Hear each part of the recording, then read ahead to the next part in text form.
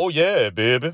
Let's eat. So to our butter, we're gonna add some dark brown sugar, regular sugar, and we're gonna cream that till it's nice and smooth to look like that there. Then we're gonna add all our eggs, sour cream, coconut oil. Yeah, I said coconut oil, a little vanilla, and then we're gonna blend that up. Then we're gonna add our cocoa powder, cinnamon, salt, cayenne. Yeah, I like a little chocolate with cinnamon and cayenne. It was a little bit different. You ain't got to be like me, but I'm trying to tell you, don't knock it till you try it. Then after that, bake up in the oven, right? Then you're going to take it off. Look at how pretty that release. You know what I'm saying? Then we're going to go ahead on and drizzle with all that beautiful icing, cut a slice and grab a plate because it's time to eat with your hungry self.